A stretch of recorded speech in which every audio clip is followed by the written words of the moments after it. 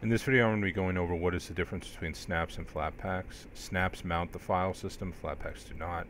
Snaps auto-update, flatpaks do not. Snaps don't use hard drive space effectively because snaps don't share libraries between snaps. However, flatpaks share dependencies between other flatpaks and make much more effective use of hard drive space. Snaps aren't accessible anywhere except one place, Snapcraft.io. However, the entire server for FlatHub is available on GitHub, and you can set it up on your own PC if you want to. Here's the link. Snaps are only available through Canonical. However, anyone can create a Flatpak repo. Snaps are partially closed source, whereas Flatpaks are completely open source. And that is essentially what the deal is. That is how things work.